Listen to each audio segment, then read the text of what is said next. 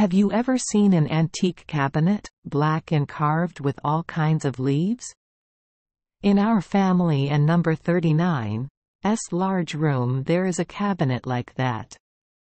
That object is a family heirloom, left to us by our great-grandfather. From face to toe, it was filled with artistic carvings. Roses, tulips and intricate branches, with deer heads emerging in the middle. In the middle of the cabinet was a figure with a funny-looking face, but in reality he was grimacing. The figure had legs like goat and number 39's, small horns on its forehead and a long beard. It takes artistic talent and a lot of effort to carve like that. What a masterpiece! The goatherd figure always looks down at the table under the mirror. On the table is a porcelain statue of a pretty shepherd girl. She wore gold-plated shoes and had a rose stuck on her dress. She also has a yellow hat and a sheep driving stick. In short, she is very beautiful. Near her was a chimney sweep, also made of porcelain, but black as coal. He is as clean as anyone else. The reason he works as a chimney sweep is because people molded him that way. If only they could mold him into a prince, it would be fine. He stood there with his small ladder, his cheeks as red as a girl and number 39's cheeks. The defect was the person who made the statue. He should have stood right next to the shepherd girl, and because they lived so close to each other, they were engaged to each other. Both were young, both were made of the same porcelain, and both were fragile. Nearby there is a statue also made of porcelain, 3 times larger than the other 2 statues. It is a statue of an old goose who can shake his head and baselessly claims to be the grandfather of the little shepherd girl. He asserted that since she was her grandchild, she had to listen to him. The goatherder next to the cupboard nodded in agreement because he wanted to marry the shepherd girl. The old man told the girl, "I think he is someone worthy of you. He is made of golden wood." His cabinet was full of silverware, not to mention the things stored in secret drawers. The girl sighed. "I Don and number 39's want to go into that dark closet. It is said that he already has 11 porcelain wives in there." "Then I will be the 12th person?" "Tonight, when there is a cracking sound coming from the closet, the wedding will be held. If I say the wrong thing, I and number 39's am not human anymore." The old man finished speaking, nodded once and then fell asleep. The shepherd girl burst into tears, her eyes sadly looking at her beloved chimney sweep. She lamented, "I earnestly beg you to take me and you to escape. We can and number 39's stay here anymore, brother. Whatever you want, I and number 39's do it. We and number 39's go together right away. I have a career, I will definitely be able to support you." She sighed again. "I wish we could get under the table. We Haven and number 39's left this place yet and I Don and number 39's feel secure yet." He tried his best to comfort her, telling her to be careful when placing her feet on the rickety edge of the table. Thanks to his small ladder, the 2 of them were able to get down to the floor. But glancing at the antique cabinet, the 2 saw a strange phenomenon. All the deer carved on the cabinet raised their heads and stretched their necks, showing their horns. The goatherd got angry and shouted, telling the old man, "They ran away, they ran away." The 2 panicked and quickly hid in a corner of the window. There were 3 or 4 decks of cards with not enough cards, and there was also a very simple puppet. Stage. There was a play going on, and all the cherubs were sitting in the front rows watching and fanning themselves with tulip petals. In the back row are J-pieces displaying two upside-down heads, just like the pictures printed on the animals. The play depicts a couple who love each other but cannot marry. The shepherd girl saw the same situation as herself. Could N and #39 T hold back her tears, had to scream, "I can," and number 39 T stand it, "I have to leave this window." But when they both got down to the floor and looked up, they saw that the old monkey had woken up and was shaking half of his body. He could N and #39 T move his whole body because his legs were one block. The shepherd girl shouted, "The old goose is coming!" And in frustration, her legs buckled. The chimney sweep said, "I just had an idea, honey. Come here, we and number 39. LL crawl up to the scented powder box in the corner over there, lie down on the roses and rosemary, and if the old goose comes near, we and number 39.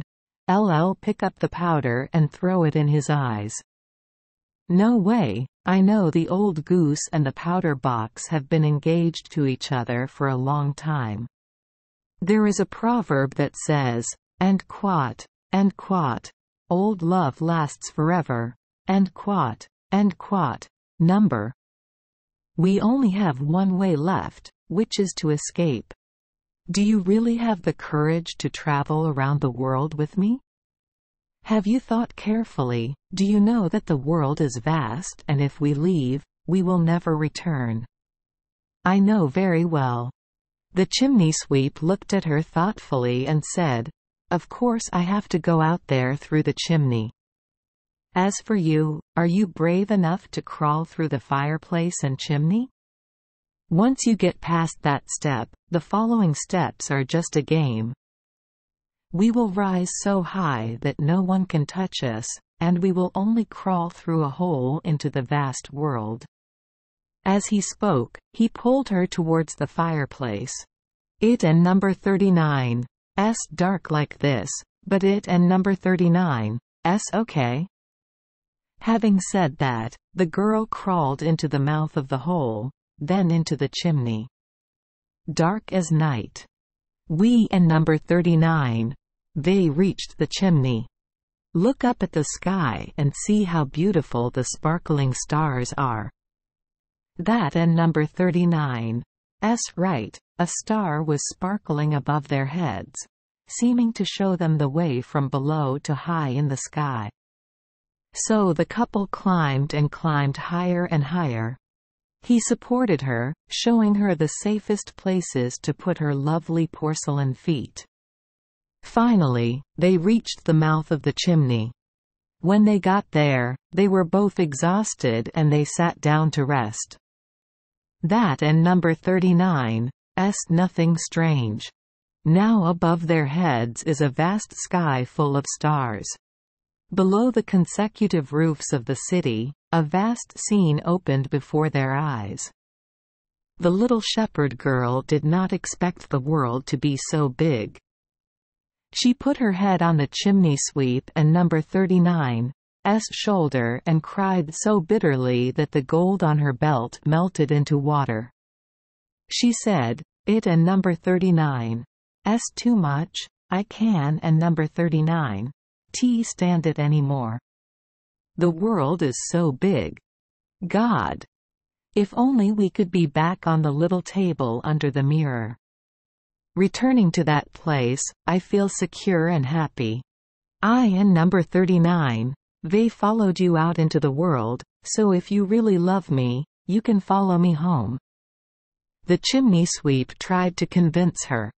He mentioned the goat herder, but she apologized and kissed him so lovingly that in the end, he had to listen, even though climbing down was much more difficult than climbing up. So they followed the chimney down with difficulty. Finally, they returned to the fireplace. They stood behind the oven door, listening to see what was happening. In the house, silent as a sheet, they opened the door. God! The old goose was lying in the middle of the house. Because he wanted to chase them, he fell from the table and now he was broken into 3 pieces and lying there, his head rolling into a corner. The goat herder on the cabinet was still standing in the same place. He was thinking, his expression pensive. The little shepherd girl exclaimed, "How terrible! It and number 39's because of us that my brother broke into 3 pieces. I can and number 39's live anymore." Then she wriggled her hands.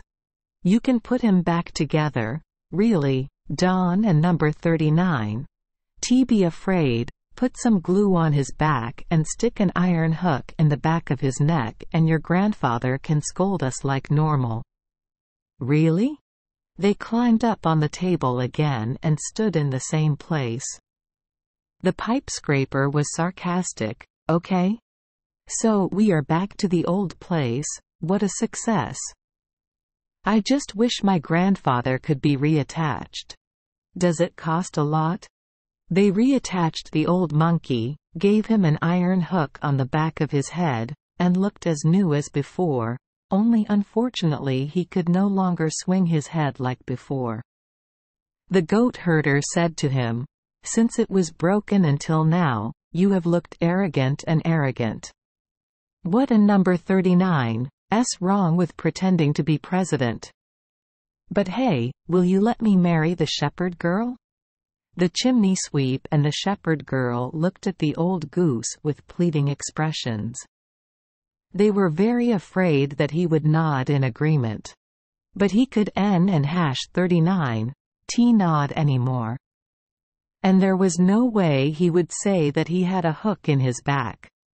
So the 2 porcelain lovers lived together. They were very grateful for the iron hook on the old goose and number 39's body and they loved each other dearly until the day they would break into many pieces. Thank you for joining us for today's fairy tale. We hope these stories bring joy and meaning to your day. If you love our channel, please hit the subscribe button so you won't miss any exciting tales. Wishing you a good night and sweet dreams. See you in the next story.